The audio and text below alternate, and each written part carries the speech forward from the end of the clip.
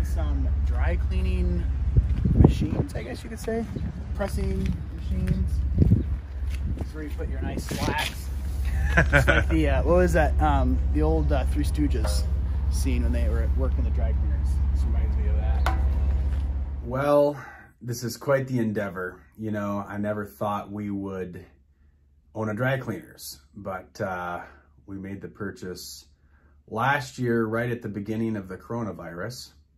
And it was always our intention to knock down the building for tour bus parking for all of the tour bus companies that came to town to see our shows.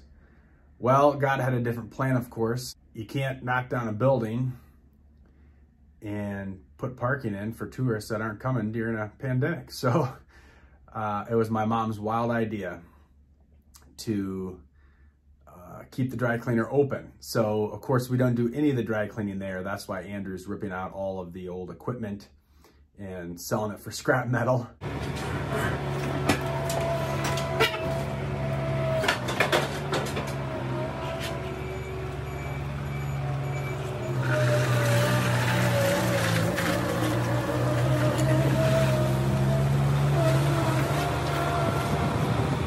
We outsource all of the dry cleaning, so they pick up and drop off, and we're open a few days a week so that the community can still have a dry cleaners, obviously. And I've dry cleaned my clothes here at this dry cleaners for, I don't know, 20 years probably. And so it's something that we're not going to get rid of anytime soon. But the back part of the building, that portion where they did the dry cleaning years ago, is going to be all ripped apart. We're going to pave it so that we're gonna have a little extra parking maybe, and maybe a little courtyard for our Inn on Central.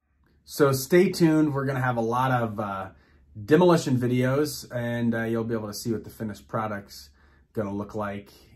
It's gonna be a lot of fun.